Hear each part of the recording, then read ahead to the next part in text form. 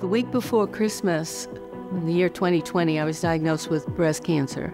2 weeks later, my husband's son called and said that he had prostate cancer. It was quite a trying time for us.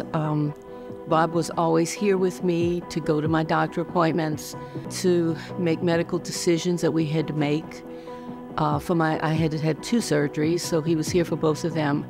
And in the meantime, he was going back and forth to Louisiana helping with his son and his family back home. One particular night while he was gone and I was home alone, the devil was just really attacking me. I just couldn't get him out of my head.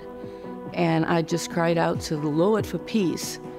And I heard an audible, calm voice say, "I got you." The next thing I remember is waking up in the morning. I had such a good night's sleep.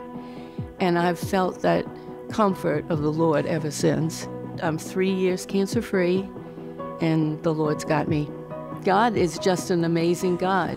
He's always there, and He really shows up when you need Him. I've felt such comfort knowing that no matter what happens, He's got me. He told me that, and I believe it.